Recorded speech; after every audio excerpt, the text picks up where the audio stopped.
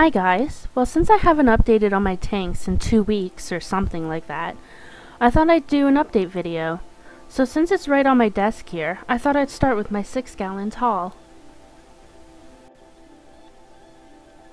This is my water wisteria. As you can probably see, I recently gave it a trim. The clipping went right back into the tank and is coming along nicely. I'm trying to create a bushy corner in here for a little hiding spot since the tank lacks caves. This is my tissue-cultured Rotala rotundifolia. It's still small and growing slower compared to the wisteria that's well established, but I have high hopes that once it gets settled in properly, that I'll have a nice little corner in here.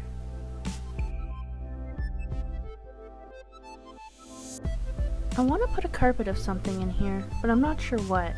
Any suggestions would be awesome. As for livestock, I'm thinking either a single pea puffer or a handful of shrimp. Depends on what I'm gonna do with my 10-gallon, I suppose. Oh, I nearly forgot about the bamboo in the back compartment of my 6-gallon. Isn't it cute?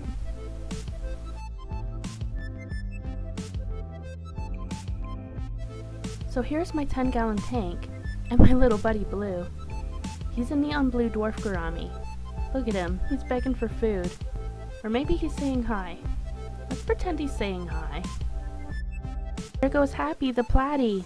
Look at him go. The moth in here isn't looking too good though.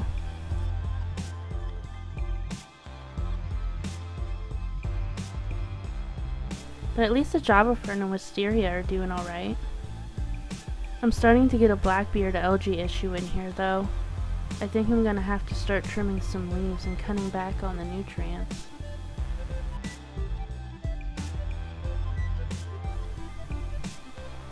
So here is the 10-gallon quarantine tank, which is currently housing my 7 new neon dwarf rainbows. Oh my god, can I just say these are the cutest little things.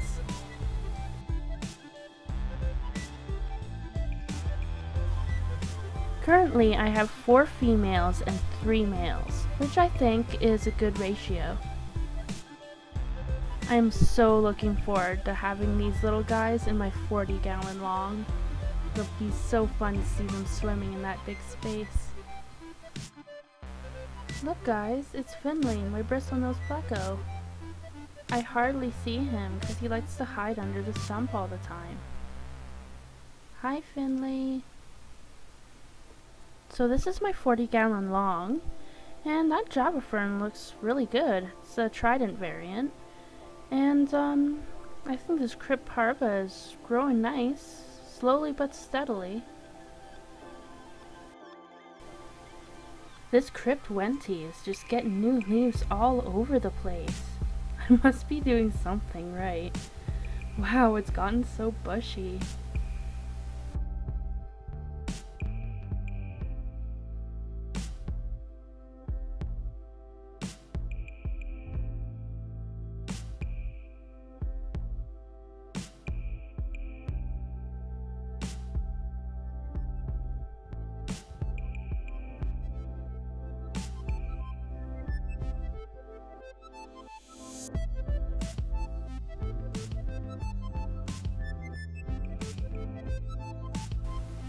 Looks like some bugger's been pulling up some plants.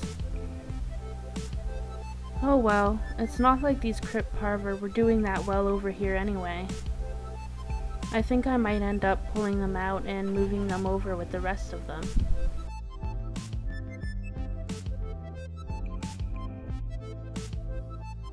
That's Sam, my female long-finned peppered Corydoras.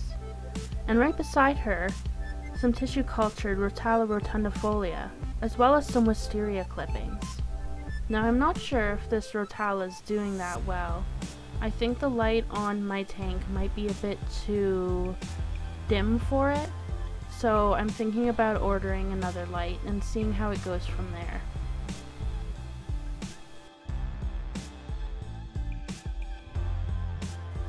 And there's Sai, my Siamese algae eater.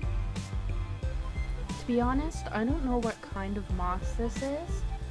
It's the same moss that's in my 10-gallon tank, but for some reason it seems to be doing better in here than in my 10-gallon.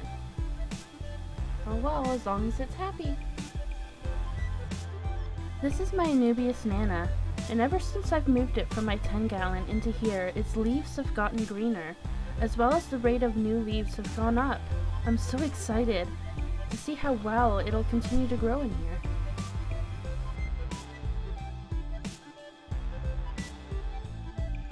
This dwarf Sagittaria along the back here is growing in slowly. I'm hoping it'll kick into gear after I get the new lights I was talking about before. If not, I might move it into a different tank and put in some jungle val here. We'll see.